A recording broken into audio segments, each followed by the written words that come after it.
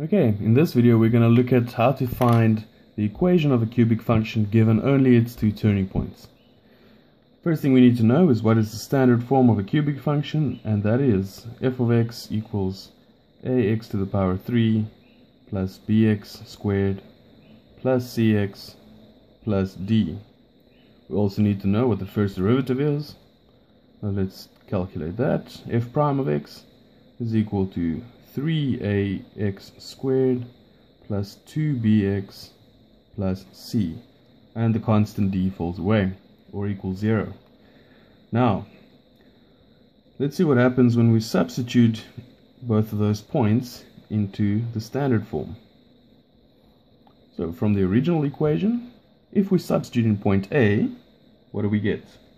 We get that 2 is equal to a times negative 1 cubed plus b times negative 1 squared plus c times negative 1 plus d. If we simplify that slightly, we get 2 equals negative a plus b minus c plus d. Let's call that equation P. We can also substitute in point B, and that gives us negative 5 equals a times 3 cubed plus b times 3 squared plus c times 3 plus d. Simplify that slightly again and we get negative 5 is equal to 27a plus 9b plus 3c plus d. Now what we see here is we've got two equations with 4 unknowns each, but we see both of the d's have a coefficient of 1. So what we can do here is just subtract one from the other to give us an equation that only contains a, b, and c, which makes life a little bit easier for us. Let's call this equation Q. And now, if we subtract Q from P, so let's say P minus Q, that gives us the following. 2 minus negative 5 is equal to 7. Negative a minus 27a is negative 28a. Minus 8b minus 4c. And d minus d is 0. Okay, now let's call this equation 1. Okay, now let's look at what happens when we substitute the points into the derivative. Okay, so from the gradient function, we have the following. We know that at the critical points, or rather specifically at the turning points of a function, the gradient is 0. So if you had to draw a tangent to the curve at that point, gradient of that straight line would be 0. Okay, so what we know is if we substitute in the x value into the gradient function, the outcome will be 0. So the outcome of this will be 0 when the x value in here is negative 1 or 3. So let's start with a negative 1. That'll give us 3a times negative 1 squared plus 2b times negative 1 plus c. Now simplifying that slightly, we get that 0 is equal to 3a minus 2b plus c. And let's call that equation 2. Okay, now we can do the same with the x value of 3. When x is 3, the gradient function will be equal to 0 again. So again we can say the gradient function will be 0 when the x value in here is equal to 3. So we have 3a times 3 squared minus 2b times 3 plus c. And again, a bit of simplification yields the following. That 0 is equal to 27a plus 6b plus c. My apologies. This is a positive. Is it? No, that's a negative. This one is a positive. Okay. And that's a positive 6b. Correct. Okay, now you see we've got 3 equations all containing a, b, and c with the same unknowns. So that's all we need. If we have 3 unknowns, we need a system of 3 separate equations to solve it. Now let's assume we know nothing about linear algebra, so we'll just solve it the old school, high school way by doing substitution. Okay, so let's say this one looks pretty easy to manipulate. We can rewrite this equation as C equals 2b minus 3a. And then we'll just substitute the 2b minus 3a into both equation 3 and equation 1. So let me get a new piece of paper and then we can write that down. Whoops. Okay, here we go. So I'm going to write down equation 1 was 7 equals negative 28a minus 8b minus 4c.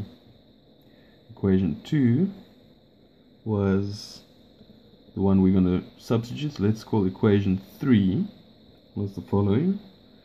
0 equals 27a plus 6b plus c.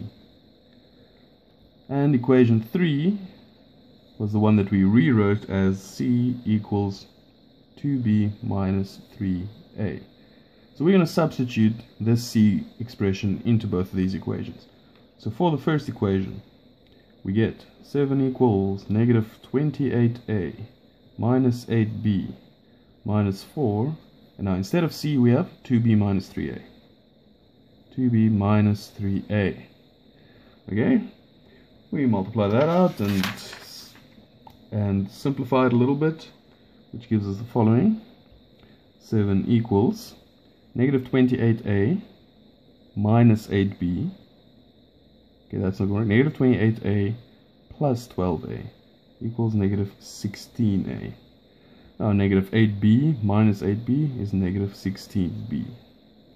Okay, now let's see what happens when we substitute that c expression into equation 3. We get 0 equals 27a plus 6b plus c, which is 2b minus 3a. Just collecting like terms here. 27a minus 3a is 24a. 6b plus 2b is 8b. Okay, so now we've got 2 equations with 2 unknowns each. So this is getting better. Let's call this equation x and equation y. So again, we can simplify these to solve them simultaneously, either by substitution or elimination, which is pretty much the same thing. I'm going to use elimination. So all we need for that to happen is have the coefficients of either of the unknowns be the same in both equations. So you can see if you just multiply equation y by 2, the b's have the same coefficient. So I'm just going to say times this one by 2, which will give 0 times 2 is 0, 24 times 2 is 48, 8 times 2 is 16. Okay, and I'm going to rename this equation y. So now, let's add these 2 equations together.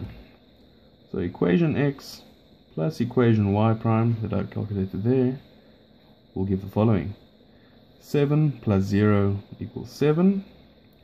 Negative 16a plus 48a gives us what? It gives us 32a. And negative 16b plus 16b cancels out, that becomes 0. Thus we can solve for a. So 7 over 32 equals a. Good, we've solved one of the unknowns. Now what can we do? Obvious next step is to substitute this a value into this equation or that equation, either one that has only a's and b's. So let's say we put it in here. Okay, so therefore 0 is equal to 24 times a, which was 7 over 32, plus 8b. Okay, now 24 times 7. Okay, that's 140 plus 28. That's 168 over 32. And if you simplify all of this, what do you get? Let me just think about that one for a little while. You will get negative 21 over 20 over 32, which will be equal to your b value. Okay, and now for c, we can say, oh well, there, c is equal to 2b minus 3a. So c is equal to 2 times b minus 3 times a. Okay, solving for that, we get that c is equal to negative 63 over 32. All we have left to solve now is the d value from here. Okay,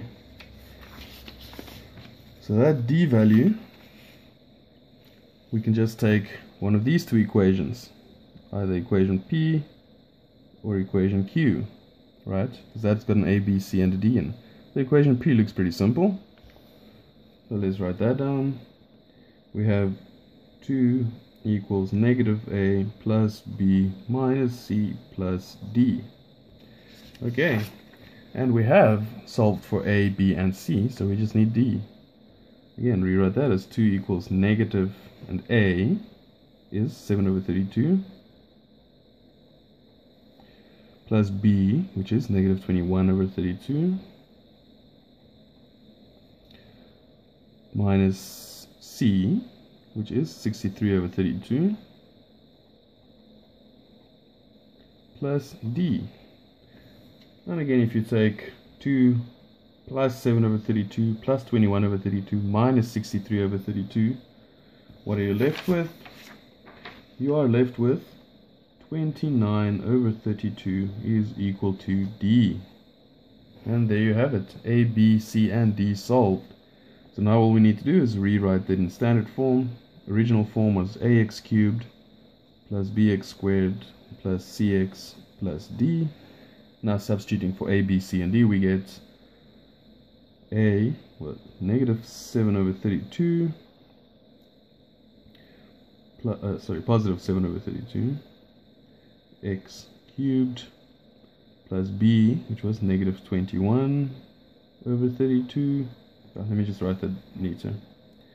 Okay, so we had a, 7 over 32, x cubed. B was negative 21 over 32, x squared. C, negative 63 over 32, x, and D, 29 over 32. That's it. And now you can check for yourself if you do your derivatives, your point of inflection, if it does match up to what we had initially, which was A and B being negative 1 and 2, 3 and negative 5 for your turning points. Thank you.